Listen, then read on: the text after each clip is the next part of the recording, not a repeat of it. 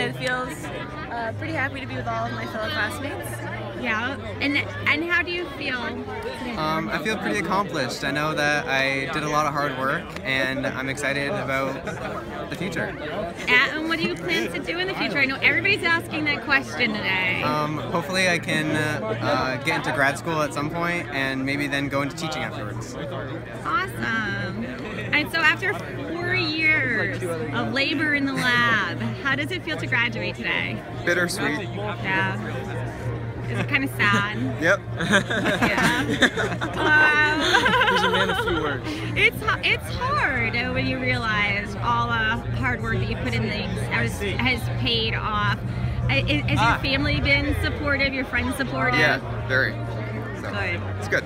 If Yeah. it wasn't so great, it wouldn't be easy to leave. So it's always hard to leave. So it's nice. Yeah.